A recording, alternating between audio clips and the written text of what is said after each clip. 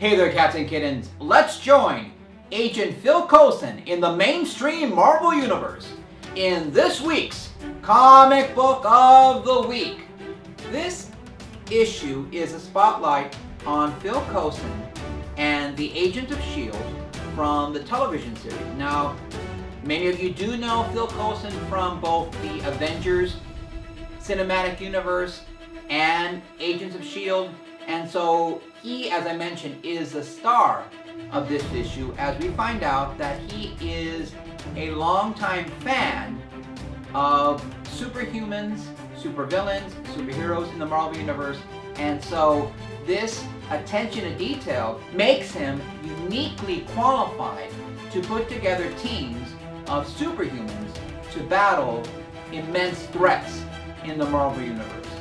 We get to see guest appearances by Heimdall, and in an online interview that I read with Mark Waid, he mentioned that potentially down the road, we might even see guest stars such as a team-up with Howard the Duck and Rocket Raccoon, and Miss Marvel is scheduled to appear next issue. Mark Waid is a very talented writer whose work I've enjoyed greatly over the years, and he does a great job of capturing the spirit and the tone of the characters.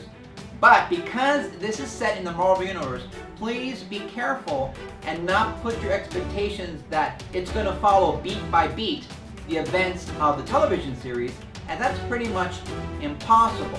Is there a photorealistic capture of the characters? No, but they look close enough.